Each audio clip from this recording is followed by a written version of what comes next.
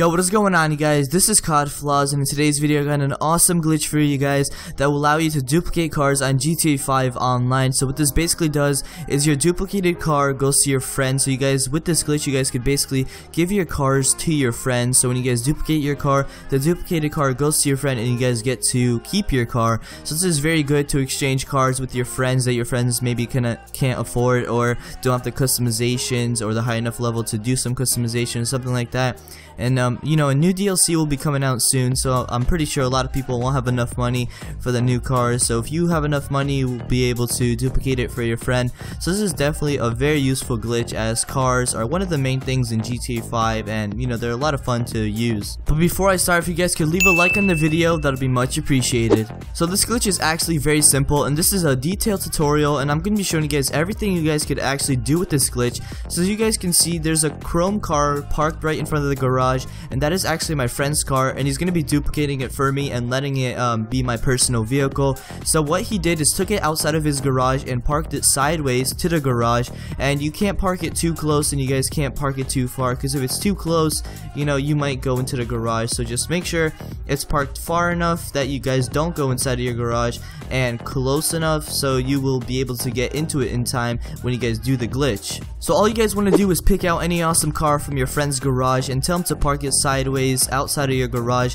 not too close and not too far, exactly like my friend did. After that, just be inside of your garage, and then all you guys want to do is click start, go over to online, and then change your spawn location to garage. So once you guys change your spawn location, all you guys want to do is get inside of any vehicle that you guys don't care about. This vehicle will be gone, so get into any crappy vehicle you guys have or no longer want. So basically this car will be replaced with the car outside that is my friend's. So this right over here is the most important part of the glitch. All you guys want to do is pull up your phone and then go to quick job and then click on join contact mission, and where it says are you sure, you guys want to click A and RT at the exact same time. And once you guys click A and RT at the same time, you guys just want to hold it down for 10 seconds or until the game loads up with people in the menu. So once this screen right here loads up, I'll just call it a pre-game lobby. So once this loads up, you guys just want to wait until it lets you to quit. So all you guys want to do is click B to quit and then confirm. So once you guys quit out and the glitch was done correctly, you guys will spawn inside of like this glitched garage.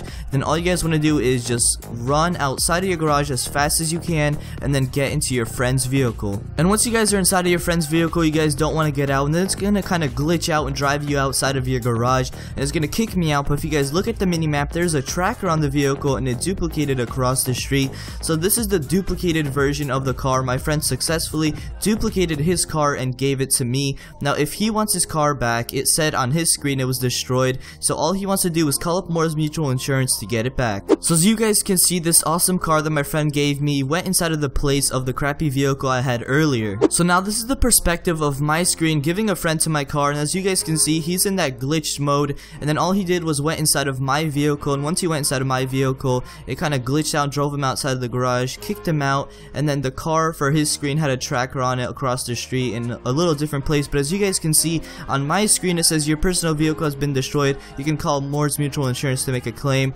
So I just pulled up my phone, called Moore's Mutual Insurance, and got my car back. So I gave my car to my friend and I still kept it for myself. So now we just drove over to Moore's Mutual Insurance, and as you guys can see, we both have the exact same vehicle because I gave him that one. So not only can you guys take your friends' vehicles, you guys could also take sports or supercars off of the street. As you guys can see, I have a comment and it doesn't let me take it into my garage because it says it has a tracker on it. So to put inside of your garage, you guys could either park it halfway on the curb and halfway on the street, and what that does is it doesn't make the car despawn when you guys go inside of your garage. So that's a solo method when you guys do the quick job glitch.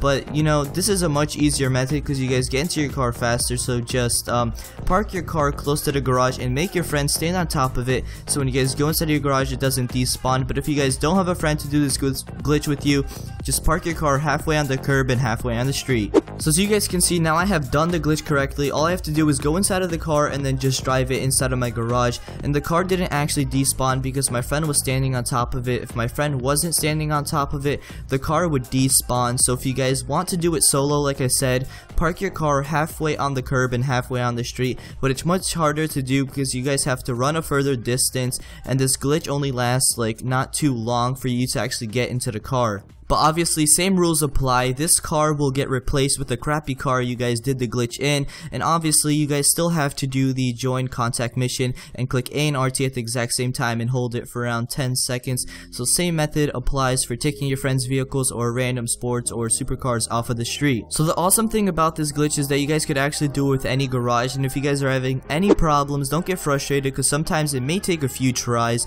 And also when you guys change your spawn location to garage, to make it actually apply and save the changes that your spawn location is on garage, just put on a hat and then take off the hat, and then the spawn location should be saved. But anyways, this glitch is very simple to do, and hopefully it does work for you. If you guys have any problems, just comment down and I'll try helping you guys out. But anyways, if you guys did enjoy this glitch and you found it helpful, please leave a like on the video. Also comment down what you guys think, and please subscribe so you guys never miss a GTA 5 video. This has been COD Flaws, and I'm out. Peace. Thanks for watching.